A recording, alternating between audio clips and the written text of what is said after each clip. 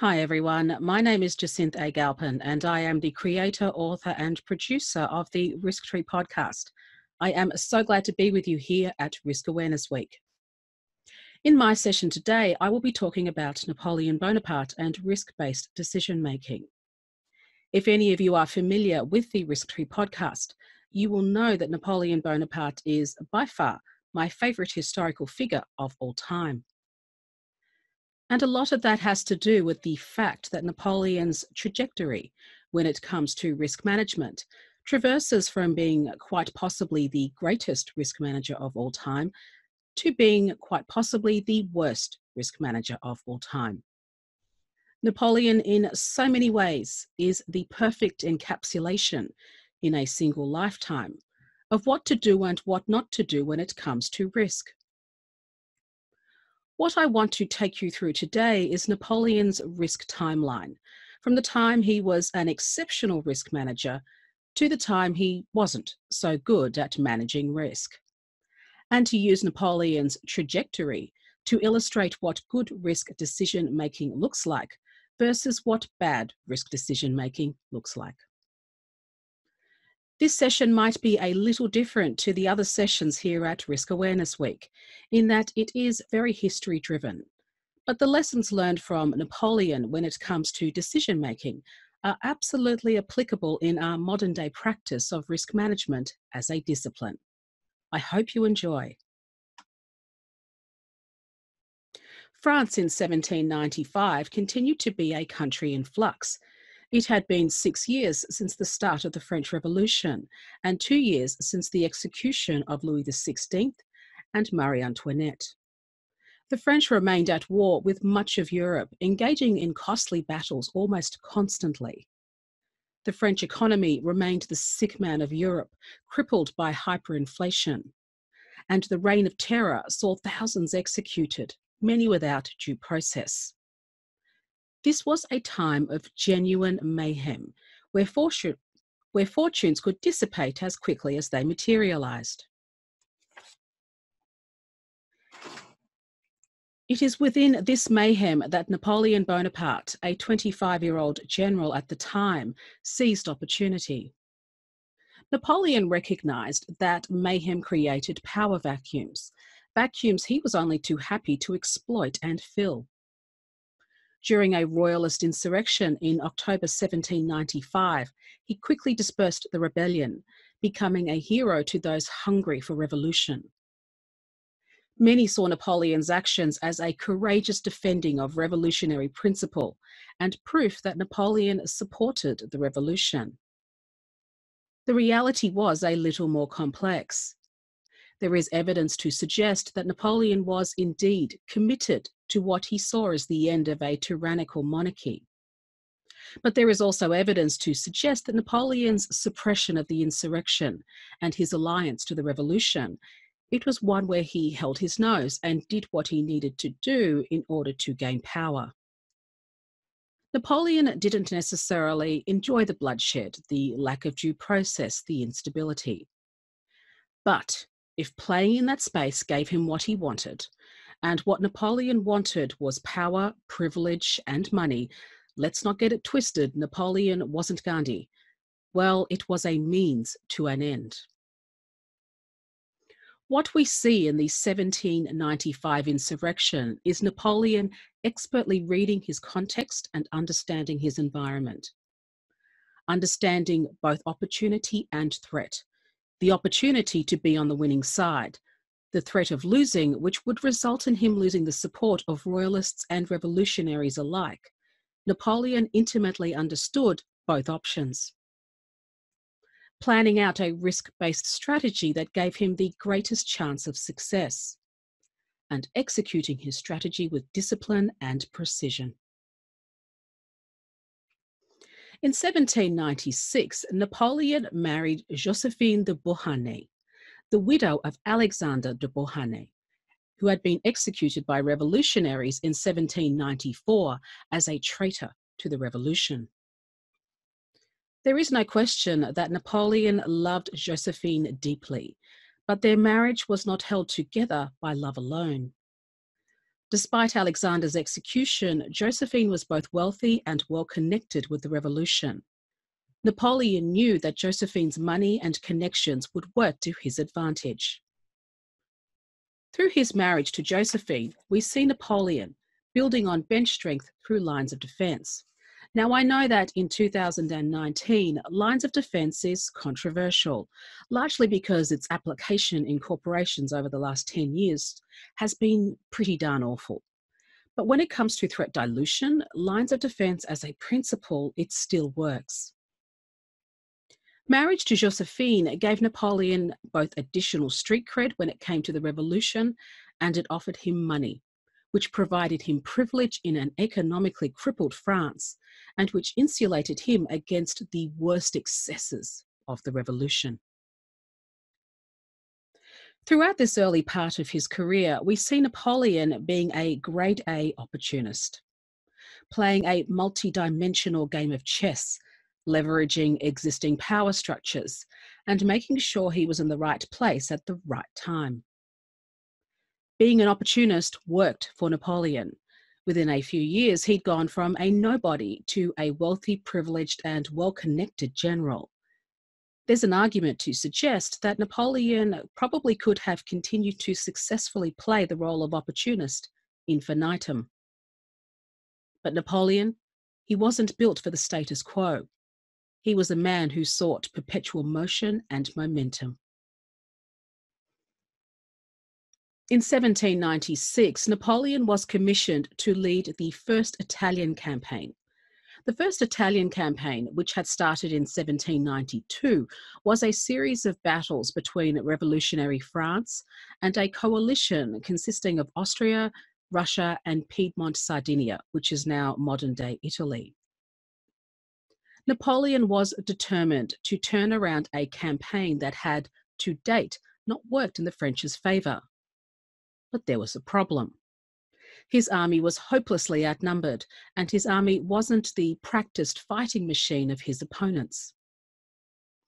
Napoleon recognised that if he abided by traditional military strategy and logic, he would lose.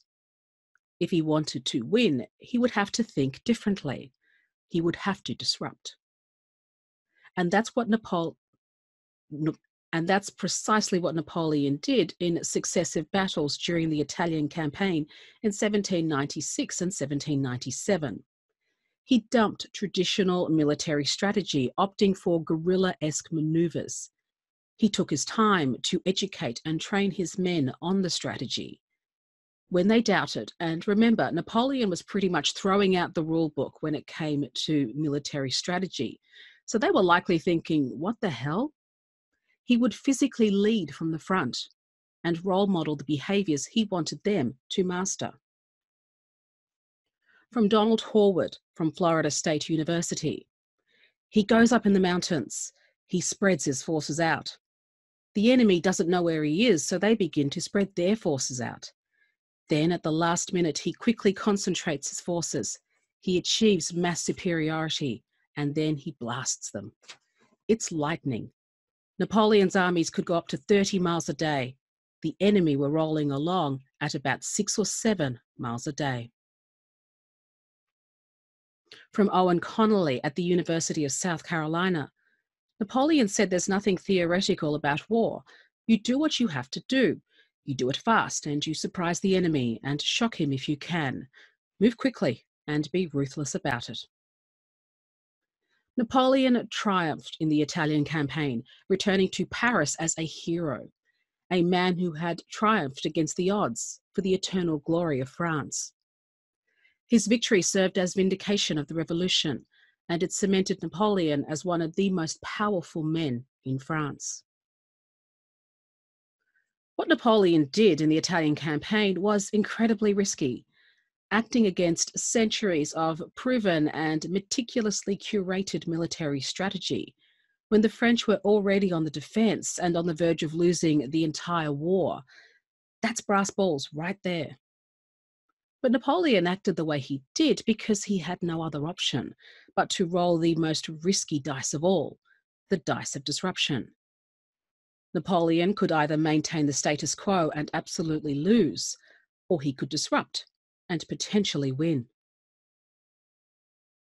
What we see in the Italian campaign is Napoleon recognizing his environmental context and redefining his environment in order to stack the deck in his favor, innovating his approach and his strategy in order to guarantee himself and France victory. What we also see in the Italian campaign is the importance of leadership when it comes to risk, the benefit of taking your people on the risk journey, setting the tone, the expectations, the appetite, and leading from the front. Napoleon repeated his disruptive trajectory in the 1788 Egyptian campaign. At the time, France was still at war with Great Britain, with no end in sight. Napoleon hypothesized that if he could disrupt Great Britain's trade routes to India and the Far East, routes that utilized Egypt as a conduit, he could disrupt Great Britain's supply chain and force a defeat built out of attrition. At the time, traditional military wisdom argued that European armies were destined for defeat in Africa. For Napoleon, he had learned via the Italian campaign that traditional military wisdom, it was only useful when it was useful. At the Battle of the Pyramids in July 1798, Napoleon was able to secure victory in less than 1 hour using an innovative square formation. He set up his troops in 5 massive rectangles and ordered his men to only shoot at their enemies when they were within 30 yards of the formations. The 30-yard command was done for a very clever reason. 1, 30 yards was the perfect distance for Napoleon's men to accurately dispatch the enemy using their guns and cannons, men and horses alike. At 30 yards, the enemy would fall where they were shot, creating a wall of bodies around the French formations that made further intrusions by the enemy near impossible. This was diabolical, if somewhat gruesome genius. Napoleon used his enemy's dead to create a wall of protection around his own soldiers, a wall that shielded his men from further attacks, all the while allowing them to continue their offense. In the Egyptian campaign, as we saw in the Italian campaign, we see Napoleon challenging traditional doctrine when faced with an unwinnable situation. This is a super important lesson in risk-based decision-making, because sometimes we are going to encounter situations that seem unwinnable. We are going to encounter a circumstance or problem or challenge that on the face of it ends with us losing. Napoleon's example shows us that challenging traditional doctrine establishes an alternative competitive space that exists on our terms. Napoleon made his first big mistake in Egypt, barely a month after the glorious Battle of the Pyramids. In August of 1798, the magnificent British Admiral Horatio Nelson captured the entirety of Napoleon's warships, which were anchored off the coast in Abu Qir Bay, around 20 miles northeast of Alexandria. And in an epic battle that came to be known as the Battle of the Nile, Nelson blew them up, stranding Napoleon in Egypt with no route home to France and no supplies. The Battle of the Nile should have been a sage lesson learned for Napoleon. It wasn't that the French had necessarily done anything wrong. They had established a robust defence position. They were ready to fight, and they fought gallantly despite poor odds. But they had lost. And when you lose, you need to find out why so that you can prevent a recurrence in the future. Napoleon's response to the Battle of the Nile? He set himself up in a palace in Cairo, fantasizing for weeks and months of the glorious day he would officially be the 18th century equivalent of Alexander the Great. There would be no post-mortem to identify what had gone wrong, nor did Napoleon put in any new controls or treatment strategies to prevent a recurrence. We see post the Battle of the Nile that Napoleon had stopped trying to learn from the past as a way of directing the future. It was perhaps the first clear indication that Napoleon was losing his risk edge. It wasn't until February 1799 that Napoleon finally made a move from his sojourn in Cairo, maneuvering his troops into Syria. It was not to be a happy campaign. His soldiers were sick, they were exhausted, and with the French losing more battles than they won, they were utterly demoralised. In August 1799, Napoleon abandoned his troops and returned to France. He did not return to France because he was seeking reinforcements that he would then use to return to Syria and secure his soldiers' return. No, he returned to France because he learned that power vacuums had reopened in France, and he wanted to personally capitalise on those vacuums. I feel somewhat conflicted about Napoleon's return to France. On one hand, it's classic Napoleon-esque opportunism. Play it where it lays, play to win, chase opportunity and grab the furniture. You can't help but admire the man's single-mindedness and commitment to the cause.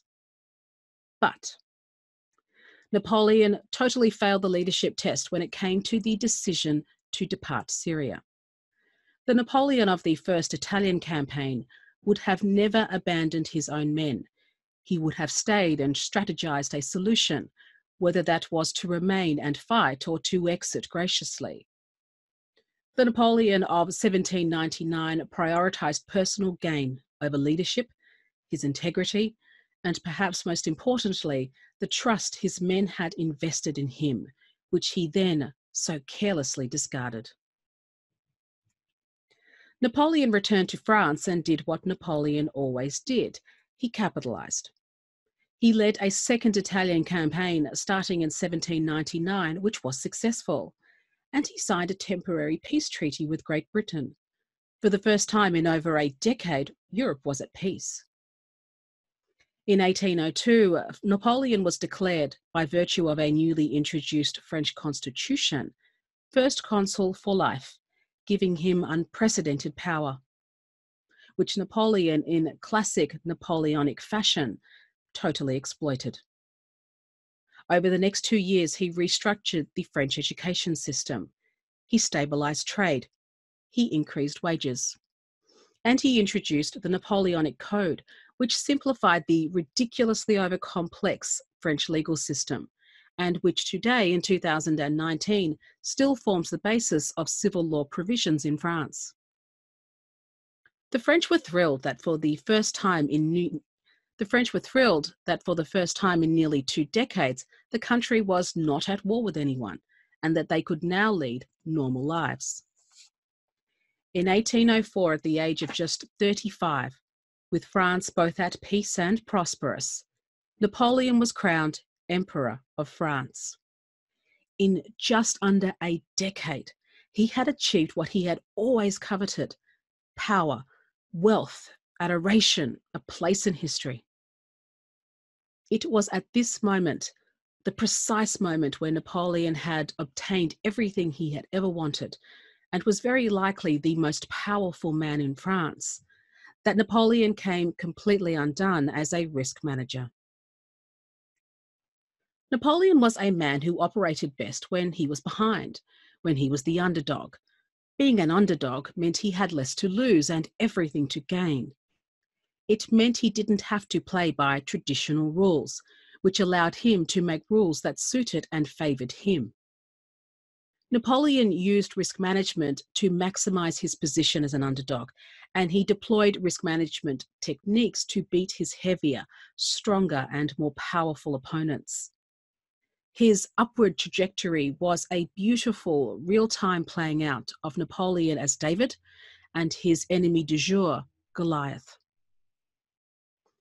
Being an emperor with absolute power completely shifted Napoleon's mindset away from that of the underdog, and that was not a good thing. He became complacent about threat. So if you accept that risk is at its core about the unknown and trying to maneuver ourselves away from the threat of the unknown while maximizing the upside of the unknown, if you accept that definition, risk management becomes a balancing act between the positive and negative, right? When Napoleon became emperor, he completely gave up on the balancing act, only chasing opportunity. It wasn't that he stopped seeing threat, he saw it. He was complacent about the impacts of threat because he figured he had the might and power by his position as emperor to simply crush threat.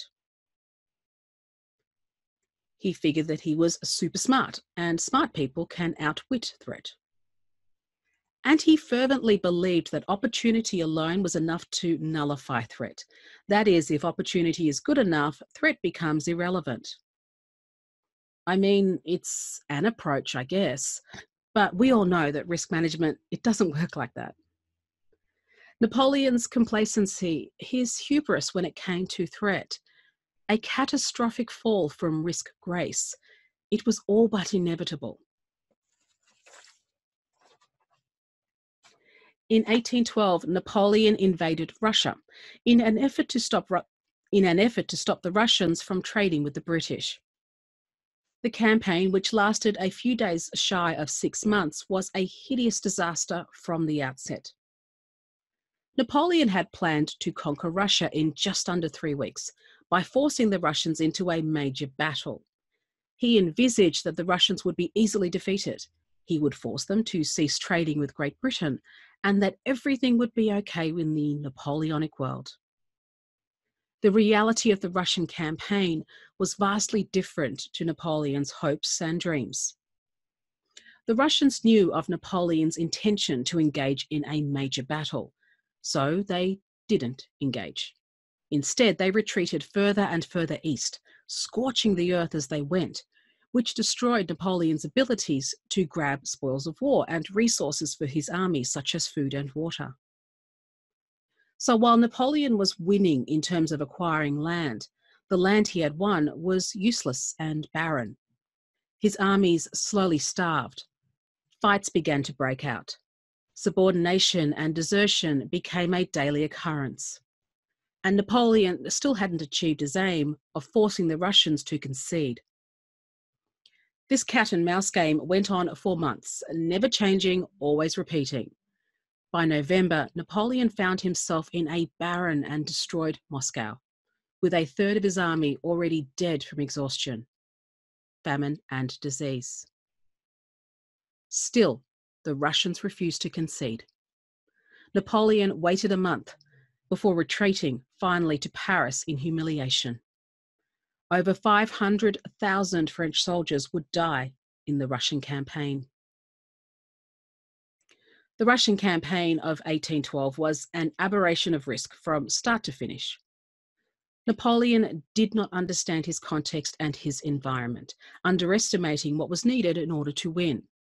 For example, when planning his supply chain for the Russian campaign, assuming it would be complete within 3 weeks, Napoleon resourced his war machine for 30 days. He did not have any redundancy or contingent plan in place should the campaign extend longer than 30 days.